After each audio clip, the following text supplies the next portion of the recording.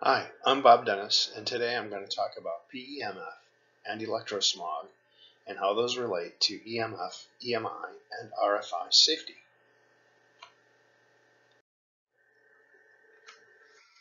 An emerging health problem is electromagnetic hypersensitivity, EMH. EMH apparently affects thousands of people, but perhaps many more than that are actually sensitive and just don't know it. It is supposedly caused by increasing amounts of high-frequency wireless noise in the environment due to Wi-Fi and dirty power lines, switching power supplies which are hooked to all of our devices. EMI and RFI can be easily detected and measured using handheld meters, and they can be minimized by careful electronic design. Before we start discussing this, before we start saying that EMF is bad for you or it causes health problems, let's take an intelligent look at the electromagnetic spectrum and understand it before we talk about how it relates to health and illness. The simple fact is that the electromagnetic spectrum is essential for life. If we look just at the visible light part of the spectrum, which is indicated by the green bracket, it turns out that that part of the spectrum is essential for vision, and it's also essential for plants for photosynthesis, and we eat plants. So visible light is clearly an essential part of life on Earth. But there's a lot more to the electromagnetic spectrum than just visible light. If you look at the green bracket here, it's indicating infrared. And infrared is essential for heat and warmth, also essential features required in the environment for life to exist. But we're also finding that there are many health benefits from infrared. People are starting to use infrared saunas, for example, to take advantage of the many known and emerging health benefits. So infrared, even though we can't see it, is a very important part of the electromagnetic spectrum for life.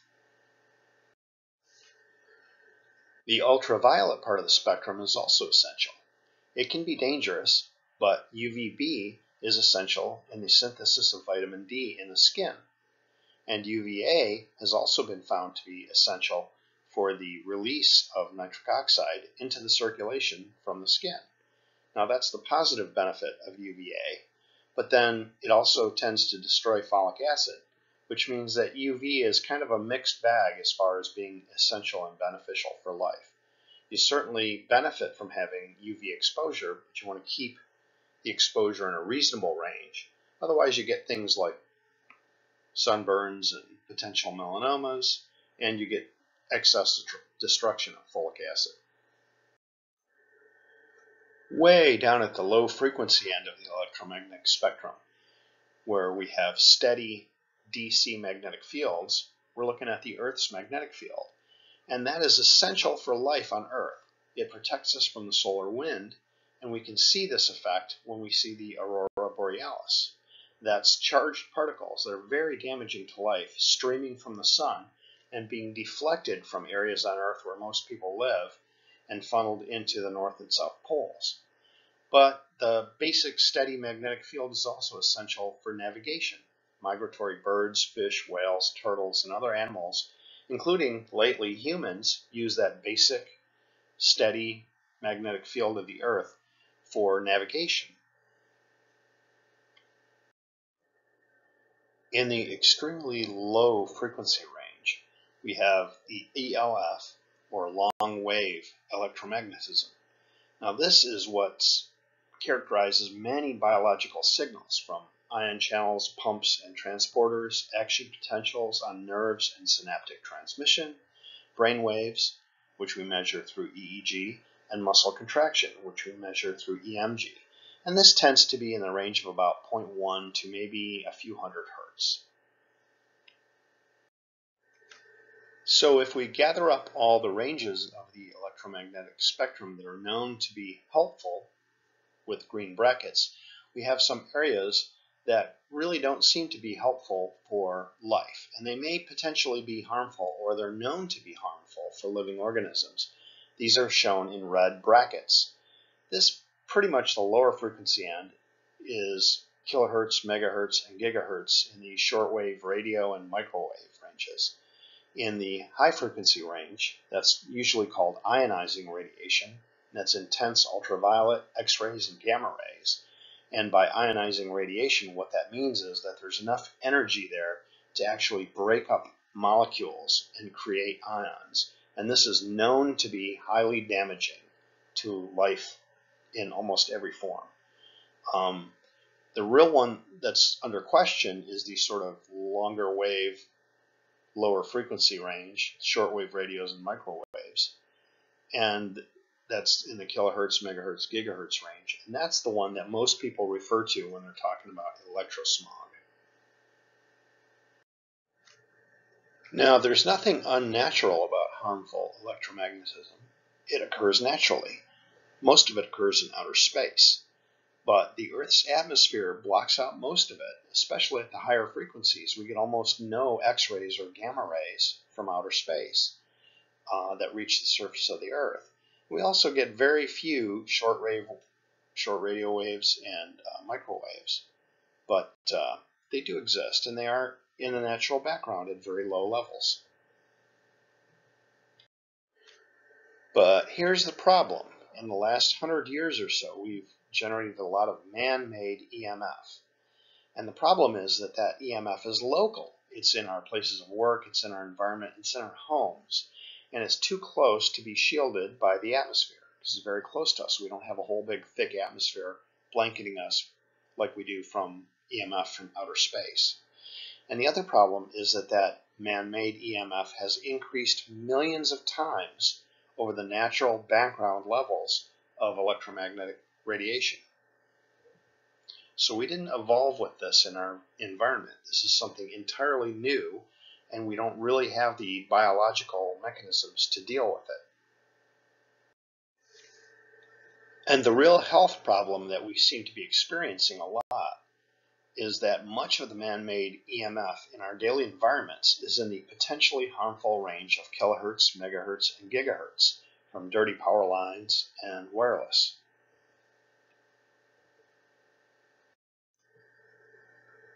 So based on the earlier discussion, it's very clear that electromagnetic fields, EMF, can be either healthy and even essential for life, or they can be harmful.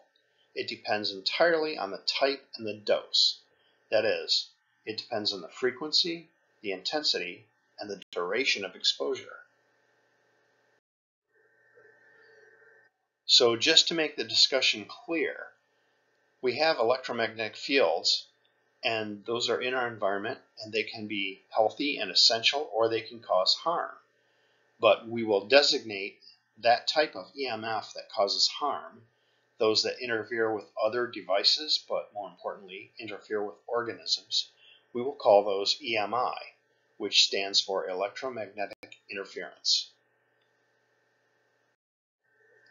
EMI can have very harmful biological effects, from sunburns and cataracts to cancer and derangements of other cellular functions, and that falls under the category of electromagnetic hypersensitivity. And even though EMH is still questioned by many health professionals, there are certain effects of excess exposure to electromagnetism that are clearly unhealthy. And you can look this up and read for yourself. Different people come down in different places on their opinions on this, but it is an emerging field, and it's becoming more and more recognized as an environmental health problem. So that brings us to a discussion of PEMF and how it relates to EMI. PEMF stands for pulsed electromagnetic fields, and therefore, by definition, it must emit pulses of electromagnetism. But then the question is PEMF EMI, that is it harmful? Well, not necessarily. It is possible to generate PEMFs using signals that are interpreted by cells as healthy and natural forms of electromagnetism. This is done by using only signals native to biology, those in the natural bioelectrical signal range of less than a few hundred hertz at very low energy. It is also important to remove all unnecessary energy from the PEMF pulses so they appear clean, giving a clear and uncluttered signal to the cells. Extra energy must not be added. No attempt should be made to force any biological effects. PEMF should be viewed as information, not a way to force a cell or tissue to do anything by the application of excess energy. The signals from PEMF should emulate natural signals related to health, growth, locomotor activity, exercise, and tissue regeneration. Well, ideally that's how PEMF should work, but not all PEMF does. Some PEMF is based on my original work at NASA from 20 years ago, and it has evolved in the direction of more power, where people are attempting to force biological effects by the application of excess energy. That, however, is very different from the developmental path that I've taken. I've developed a technology referred to as ICES to distinguish it from standard PEMF. ICES stands for inductively coupled electrical stimulation, and it has evolved over 20 years of development to become more based on natural bioelectricity. That is to say, the signals are intended to transmit only information and not excess energy. And because I'm doing that, I've been able to remove most of the energy. In fact, I'm only using about 1/500th of the amount of energy that was initially applied. So it's 0.2% of the power, and still getting the same, or in fact, better biological benefits. The way this works is pretty complicated. I mean, there's some calculus involved, I'm not going to lie to you. And it was mostly empirical. I mean, I had to take a lot of measurements, and I couldn't calculate everything from first principles, so it wasn't all just math. It was a lot of experiments and measurements. But the way that it evolved over time was that I was able to find those small percentages of the pulsed field that actually had biological benefits, and I kept removing all of the parts of the signal that had no benefit at all. So ICES uses ultra low power and very low frequency. It generates electrical stimulation of the cells through electromagnetic induction, and it uses a pattern that simulates the natural signals of exercise and normal locomotory activity. So only the fields that are recognized by cells as natural are included in the signals that I'm applying with ICES, and all non-essential high-frequency electromagnetic components are eliminated from the signals. And by doing this, I've been able to take 99.8% of the energy out of ICES and maintain or even improve the biological benefits. So there are international standards for electromagnetic safety, and there are what are called safe environmental exposure limits. So in this graph, the vertical line is the magnetic field in microtesla, and the horizontal line is frequency. That is, how frequently are you generating pulses. There is an internationally recognized safe area, which is shown in green.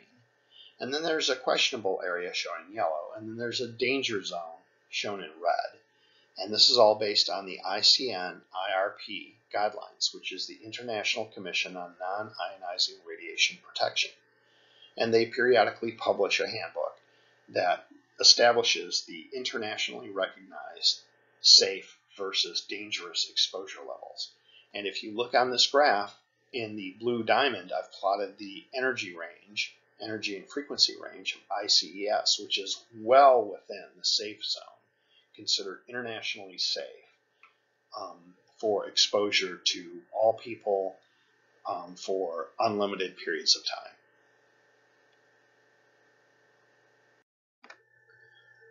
Well, understandably, not everybody follows the international guidelines because the ICN IRP guidelines do not recognize electromagnetic hypersensitivity syndrome, and they assume that the injuries caused by electromagnetism are more of the standard types that are recognized by mainstream medicine. So some people take matters into their own hands and actually measure the electromagnetic fields in their environment using a device such as the one shown here. This is an Acousticom 2 Electrosmog Detector, and you'll notice that it's sensitive over the range of 200 megahertz to 8 gigahertz, which is pretty much covers the range of lower frequency potential harm in the electromagnetic spectrum. The device has an audible signal, sounds sort of like a Geiger counter, and it's louder and nastier sounding when you're in an environment with a lot of background electromagnetic fields, but it also has, more importantly, a visual scale, which is shown here, going from 0.01 up to 6.0, which is actually in units of volts per meter. That's the voltage generated in the air around you from ambient electromagnetic fields. So based on this meter, levels of 0.01 and 0.02 are considered basically safe. That's sort of like the background that you might expect in an environment that's not really polluted with too much electrosmog. But the environment in your home can quickly go up through the yellow and orange range and into the red range, which I'll show you in a minute, which are considered dangerously high levels of electromagnetic radiation or electrosmog. These are very easy meters to use. You just basically turn them on and read the value, and I'll show you how you do that in sort of a home environment here in the next few slides. This video shows an ICES coil placed close to the Acousticom 2 to measure its electromagnetic interference. The ICES coil tester, it's hexagonal, will flash green to show that the coils are actually working. But with the coils close to the Acousticom 2, you'll notice that it doesn't change the EMI. It doesn't go up from background. You'll notice when the coils are moved away, the Acousticom 2 is still detecting the same background level of electrosmog, which means that it's not detecting any EMI in the harmful range that the detector is designed to detect. The Electrosmog Detector generally shows much higher levels of background EMF in a typical household. This video is showing the background EMF near a typical extension cord with switching power supplies that you find all over in modern homes. You'll notice that that background level is much higher than the background that was detected even with the ICES PEMF near the detector. The worst EMI levels are typically found near wireless routers. This shows that the sensor, as I bring it close to a wireless router, is maxed out at 6 volts per meter. So although the ambient electromagnetic fields are probably higher than that, that's as high as the meter can measure. And this is why people tell you, if you want to reduce your EMI exposure, the first thing to do is get rid of your wireless routers in your homes. Returning again to the ICES PEMF, you can see that the electrosmog detector doesn't detect any harmful electromagnetism from the coils or from the ICES pulse generator unit, which is blue. Now, it's important to note that that's with the ICES turned up to full power. So even at full power, ICES does not generate detectable levels of adverse EMF.